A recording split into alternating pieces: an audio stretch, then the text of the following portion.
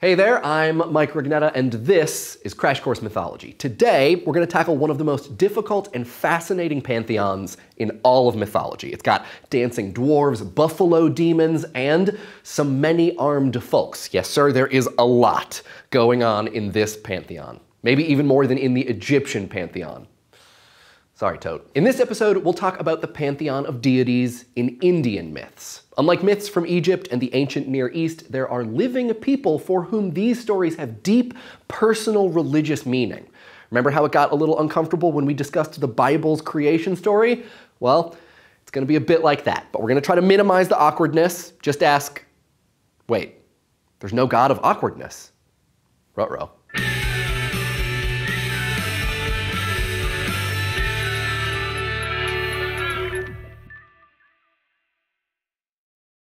Discussing the Indian pantheon is tricky for two reasons. First, because it remains a living belief system for about 1 billion people. And second, because Indian religious and mythic traditions are not only abundant, but also ancient. As in Egypt, there are different sets of gods and goddesses that were worshipped at different points in time. But unlike Egypt, India was and is home to many different languages, which means we have a lot of different stories, each with many different variations. We are going to focus mostly on stories that have been written in Sanskrit, the sacred language of Hinduism.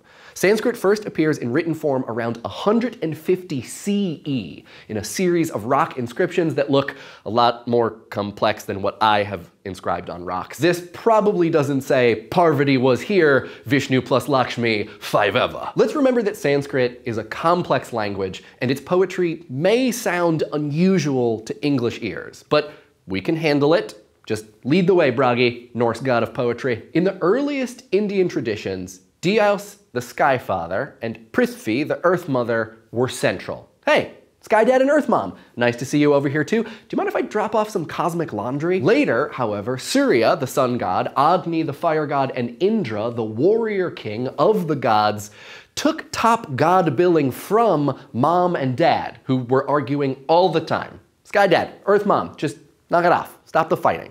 We can all get along. Indra was the child of the sky and the earth and was responsible for keeping them separate, but had his own beef with another god, Varuna, who may once have been the ruler of the gods but was supplanted by Indra. I mean, hey, even gods got beef, right?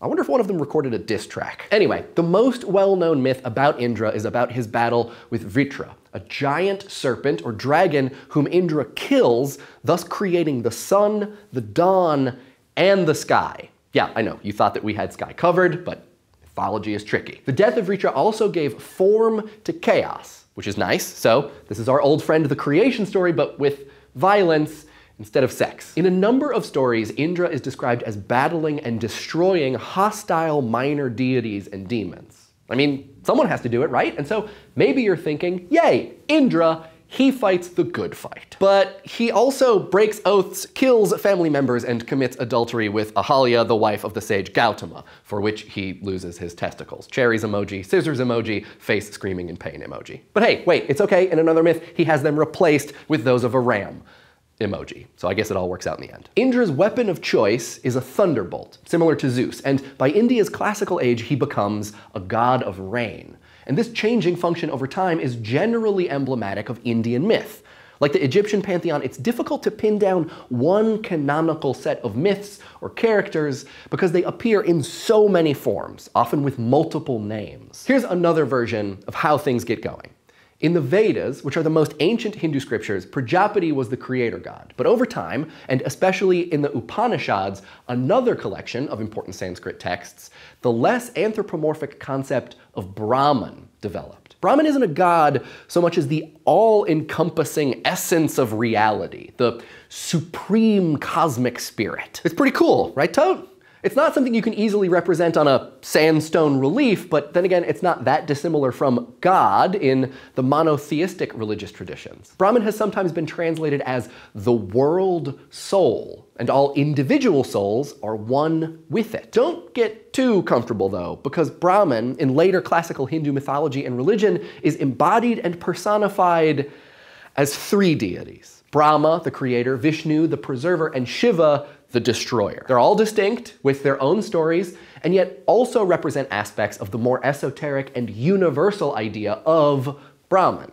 This triumvirate, the trifecta, divine hat trick, Hindus call it the Trimurti, and Vishnu and Shiva loom largest in Indian myths. So then, why is Brahma third banana? Well, once the universe is created, the work of the creator is done. True, the concept of cyclical existence is central to Hindu and Buddhist worldview, so you'd think a creator would be considered among the most important gods. Still though, Brahma's significance declined in comparison with that of Vishnu and Shiva, perhaps because, according to John Brockington, essentially he is a fusion of a creator deity with the impersonal Brahman propounded in the Upanishads, which see the goal of religious endeavor as some kind of union with the absolute, whereas the popular forms of religion attested to in the epics prefer a more personal and devotional approach. In other words, Brahma doesn't really get involved in the juicy stuff, battles and quests and adultery. So let's turn to Vishnu, the preserver. Stories of Vishnu often involve his consort Shri, also called Lakshmi, a goddess of prosperity and good fortune, which is pretty terrific as far as dowries go. Vishnu protects the world from evil, and he often appears in different forms called avatars. Avatars are the human or animal form of a god on Earth, and they are very, very rad. By the classical period, Vishnu had 10 or so avatars. Matsya, the fish, who we'll talk more about when we talk about floods. Kurma, the tortoise, who played a role similar to the tortoise in the Earth Diver myth that we saw. Varaha, the boar, who is a boar and does boar stuff. Narasimha, the man-lion, who kills the demon Hiranyakashipu. Vamana, the dwarf, who defeats the demon Bai through trickery. Parashurama, who kills the 100-armed Arjuna with an axe and probably has amazing biceps. Rama and Krishna, who are central to the Mahabharata, one of the great Sanskrit epics. The Buddha, who is the Buddha, you know, from Buddhism. Kalki, who is a future avatar and a millennial figure that will establish a new era. He's not like a millennial though. Kalki isn't on Snapchat. Shiva the Destroyer had his origins in the Vedic era as a storm god who was a wrathful avenger and a herdsman of souls, which definitely sounds trickier than sheep. Shiva is also associated with yoga, asceticism, and erotic love, which sounds contradictory. Or maybe just flexible. This erotic aspect manifests most concretely in Shiva's symbolic form as a linga, which is just, it's self-explanatory if you look at it, and might explain why Shiva has numerous female deities as either wives or consorts, including Sati and Parvati and sometimes Durga and Kali. Basically, Shiva got game.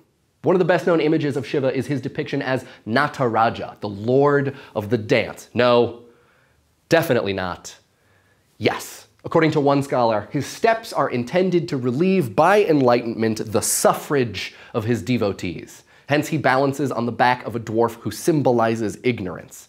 His gestures and the attributes he is holding symbolize aspects of his divinity. The drum on his back right hand symbolizes creation. The tongue of flame in his back left hand symbolizes destruction. The gesture of protection of his front right hand symbolizes protection, and his raised leg symbolizes release. Has Michael Flatley ever balanced on the back of a dwarf? I rest my case. Now, we spent most of the episode discussing 3 key gods of the Trimurti and their amazing dance moves, but Indian pantheons feature goddesses too, who usually have qualities that complement their husband's powers. I mentioned Parvati and Uma and Sati, the wives of Shiva, and Lakshmi, who is married to Vishnu, but other traditions describe the goddess Devi, which translates to goddess, or Mahadevi, the great goddess, who is occasionally associated with the other consorts and sometimes seen as a world creator in her own right. In some traditions, Devi is essentially the same as Brahman.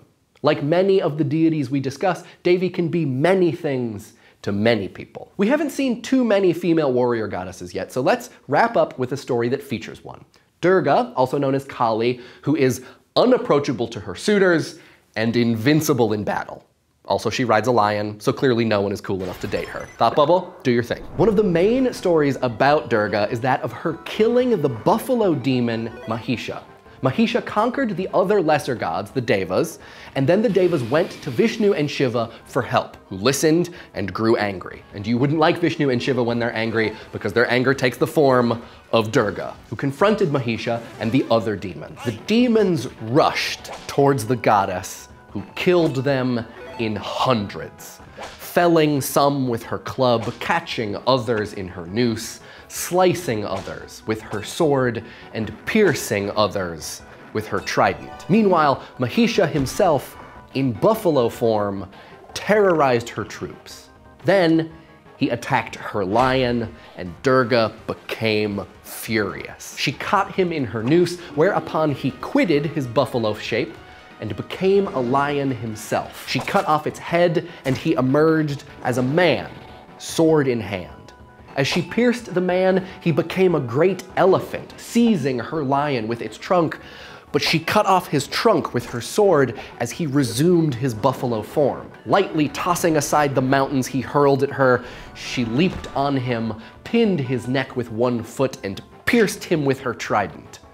Then she cut off his head with her mighty sword. Thanks, Thought Bubble. That was harrowing. I guess it's always the second beheading that sticks. This episode could only scratch the surface of the complexity of Indian mythology.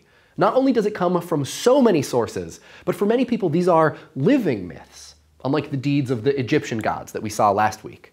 These stories are complex because people associate one god with one or two attributes or phenomena, like wisdom or storms. And these gods take many forms and are often seen as versions of each other, or maybe even of a single universal god. Hinduism is a fascinating religion and a rich source of myths, but it's also quite the web. Emoji. Thanks for watching. We'll see you next week. Check out our Crash Course Mythology tote bag, and poster, available now at dftba.com.